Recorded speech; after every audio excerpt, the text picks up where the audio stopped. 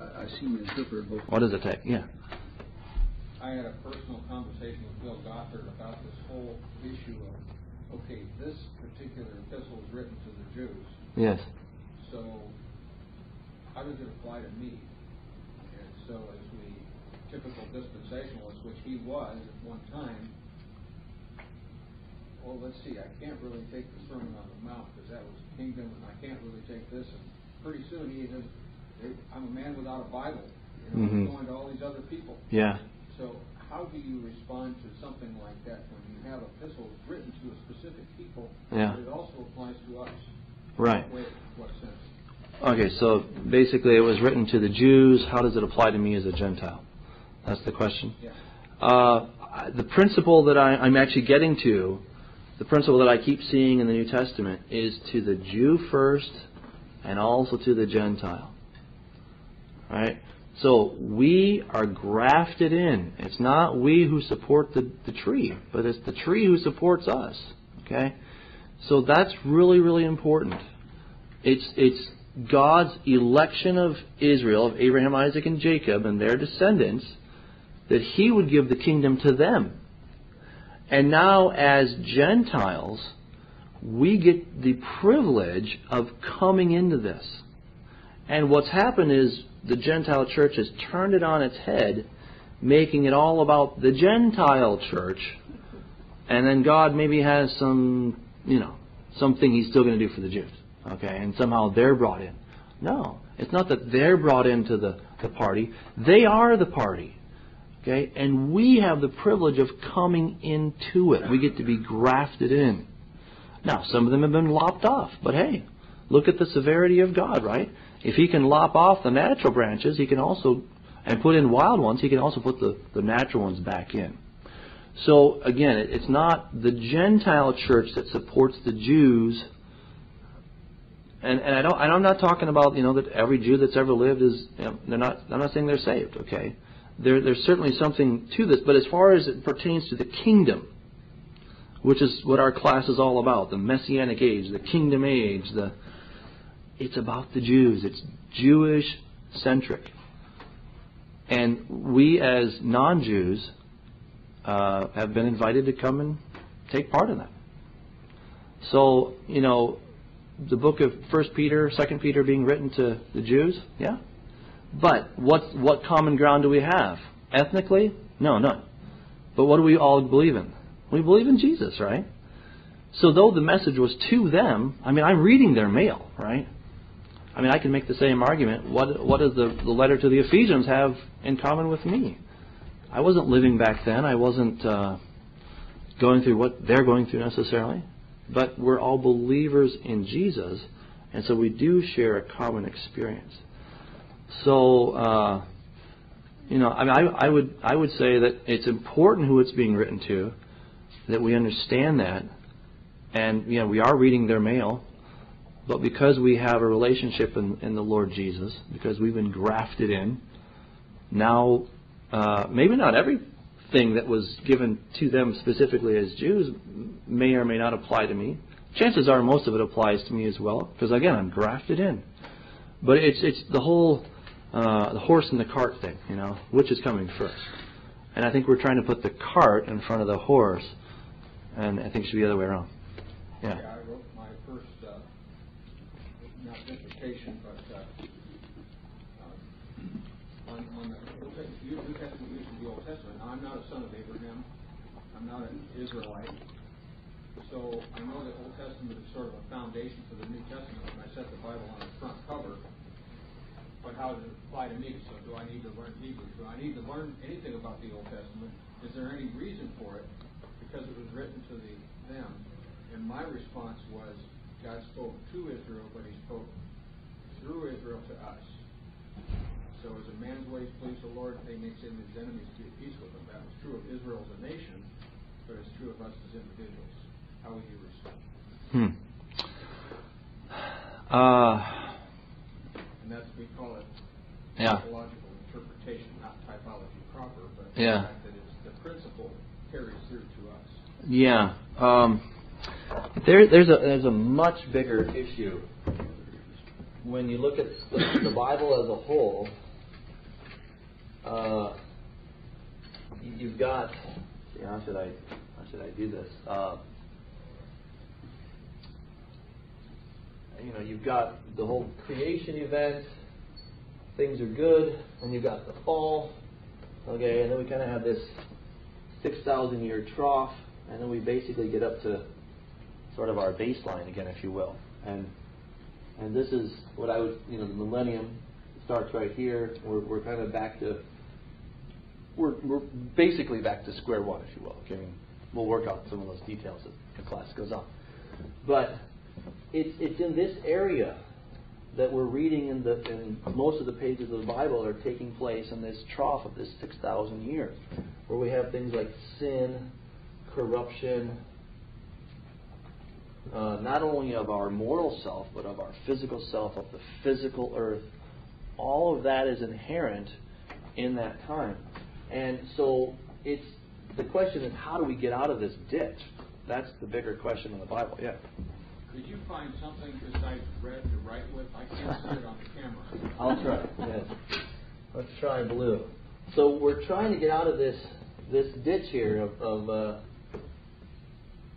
this pit that we're in of sin and corruption and death. How do we get out of that? Well, we all know that the bigger story is about the seed of the woman that would come, the Lord Jesus, and then of course His work on the cross, and then finally taking the kingdom away from Satan and giving it back to those who believe in Him, and of course Him reigning over that. So when the seed of the woman,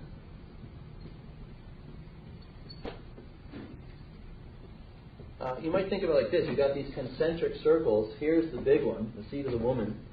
Then we know it's going to come through Seth. Then it's going to come through Noah. Then it's coming through Shem, right?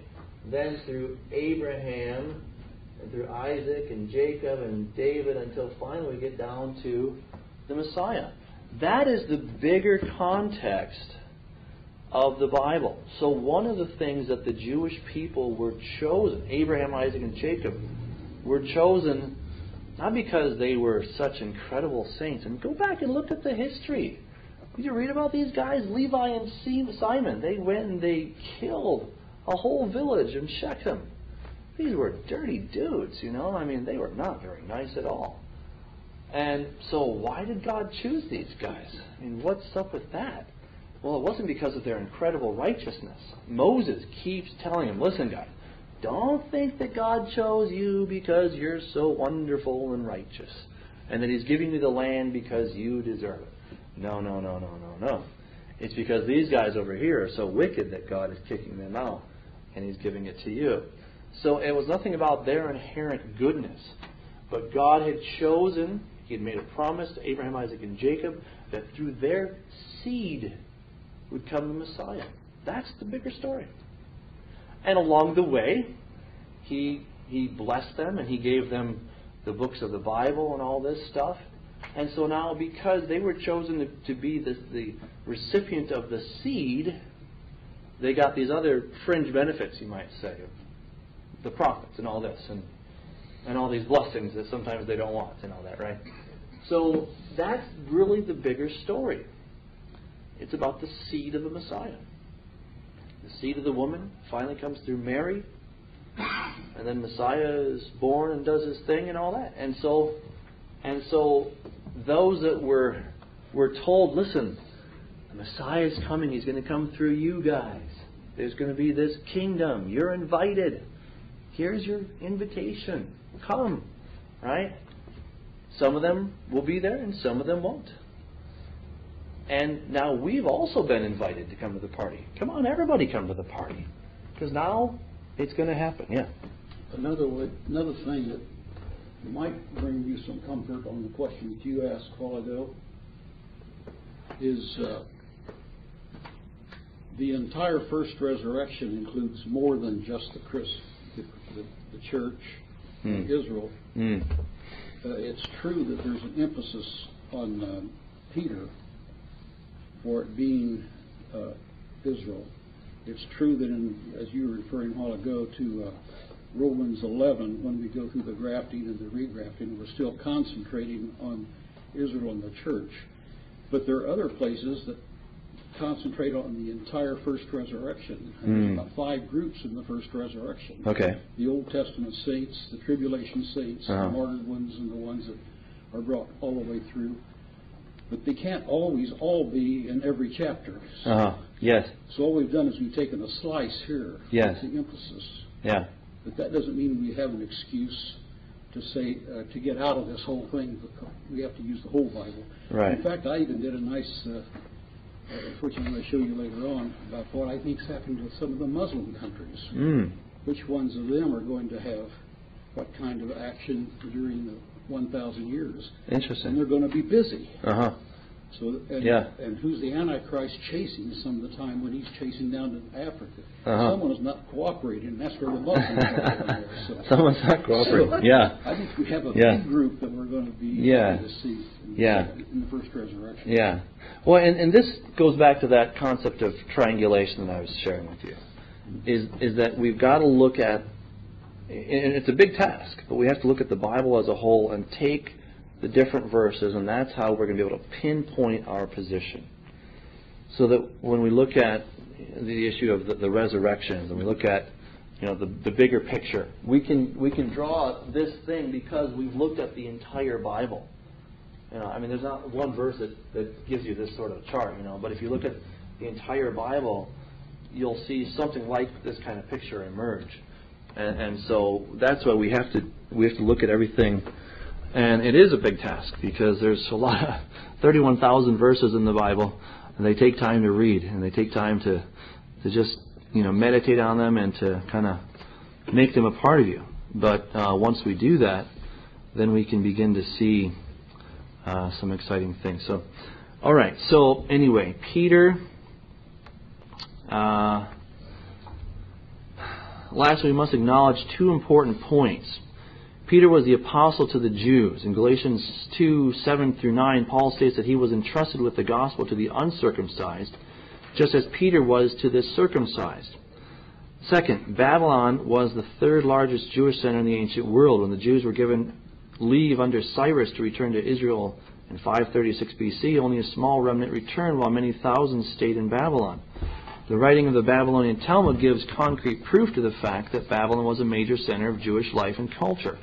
Since Peter was the apostle specifically appointed to take the gospel to the Jews, and then finding him in Babylon, not Rome, incidentally, in the company of Jews is simple enough to grasp. Whether or not Peter ever ventured to Rome, as church history would have us believe, is therefore in question, though it's outside of the scope of this brief study.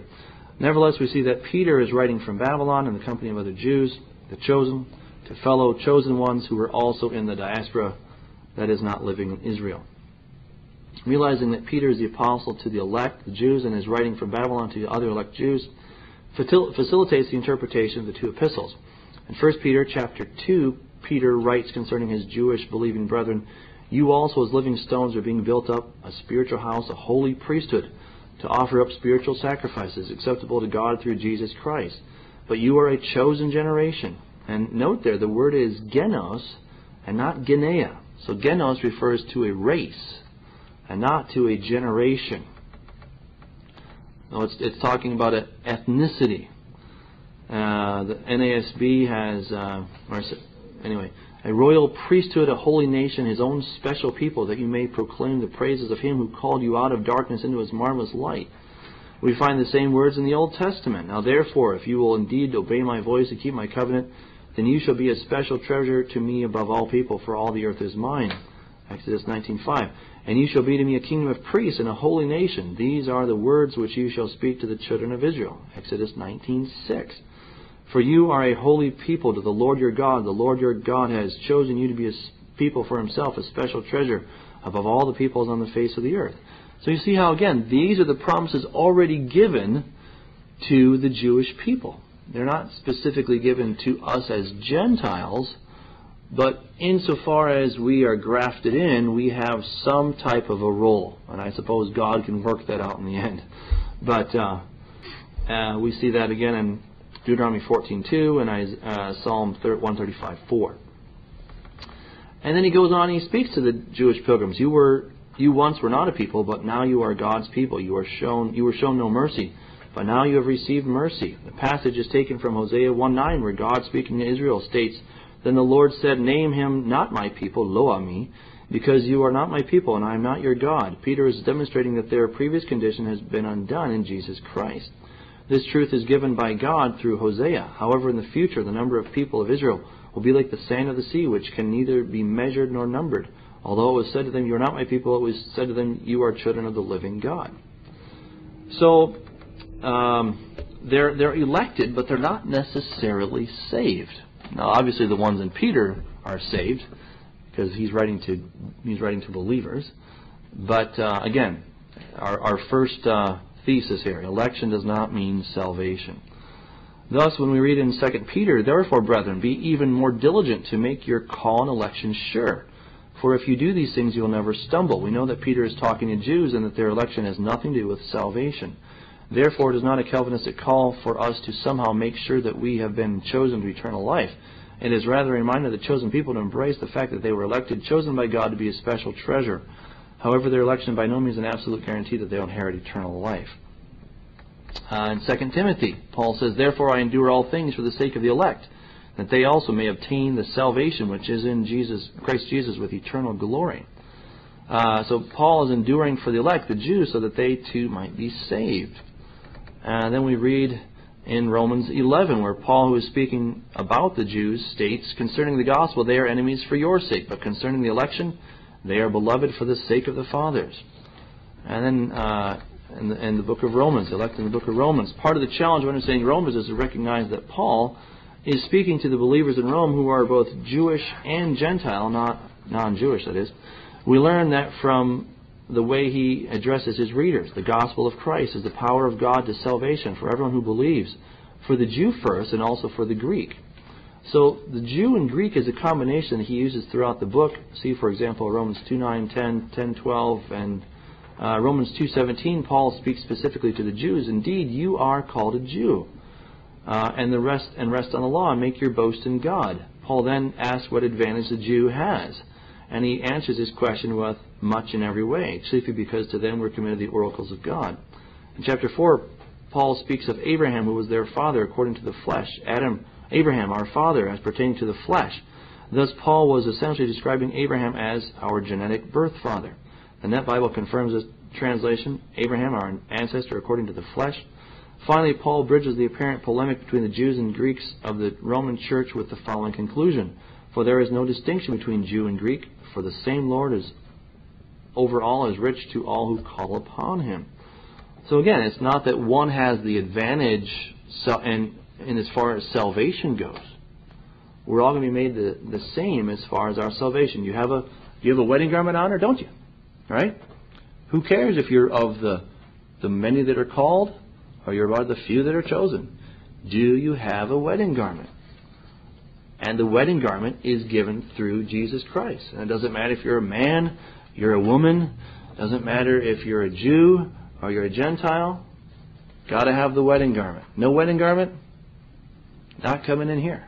Right? So, having seen that the book of Romans was written in large part to the Jews as well as Gentiles, we can now see that many uses of the word elect are not references to salvation, predestination, etc. Rather, they are references to the Israelites, elected by God, to whom pertain the adoption, the glory, the covenants, the giving of the law, the service of God, and the promises of whom are the fathers, and from whom, according to the flesh, Christ came. Therefore, Paul's question, "Who shall bring a charge against God's elect?" is not Calvinistic, predestined to eternal life, but is a reference to the elect Jews. And this concept is used throughout the book. So let me skip down here to election of grace. Paul continues in Romans 11, "Even so then, at this present time there is a remnant according to the election of grace." This was spoken of the encounter of Elijah and the 400 prophets of Baal. Just when Elijah thought all was lost, God informed him that he had reserved 7,000 who had not followed the evil ways of Baal. And thus, in like manner, most of Israel who had been chosen, elected by God to be the conduit of blessing to the world, had rejected that special calling. This concords with what Jesus stated in Matthew 22:14, that the few, the Jews, are chosen, and that small group had for the most part rejected the special RSVP that God had sent to them to come to the wedding feast. Paul continues, what then? Israel has not obtained what it seeks, but the elect have obtained it, and the rest were blinded. It must be noted that the word elect here is in fact feminine singular, demonstrating that it is not speaking of the elect ones, which is masculine plural eklektu, but election. This means that in both Romans 11:5 and 7, the term election, thus God's active action of selecting Abraham, Isaac, and Jacob to be the recipients of the promises, and the entire context of the elect and the election has to do with Israel, as evidenced by Paul's following statement of how they, the Jews, have not stumbled so as to fall. On the contrary, because of their stumbling, salvation has come to the Gentiles to make the Jews jealous. The biblical election of grace is not Calvin's idea of God choosing some to eternal life and others to eternal damnation. It is rather God choosing the Jewish race, which was based purely on God's grace and not on their righteousness. Moses plainly states that early in their national history, it's not because of your righteousness, etc., which we've talked about. That the election of grace is referring to God's choosing of the fathers is further established in chapter 11. Now, if their stumbling means riches to the world, and if their fall means riches for the Gentiles, how much more will their full inclusion mean? For if their rejection means the reconciliation of the world, what will their acceptance mean but life from the dead? Israel, nationally speaking, rejected the invitation to come to the wedding feast when the bridegroom came, which thereby translated into riches for the Gentiles. However, the election of grace, that is God's making promises to Abraham, Isaac, and Jacob and their seed, was an irrevocable call by which Paul says about the unbelieving Jews, concerning the gospel they are enemies for your sake, but concerning the election they are beloved for the sake of the fathers. Okay, well, I'm gonna stop there, and just want you guys to go ahead and finish reading that when you get home. And we're not done with today, but I just want to look at a few more things. Next week, incidentally, we're going to talk about the fall feast prophetically fulfilled, and I think you'll enjoy that.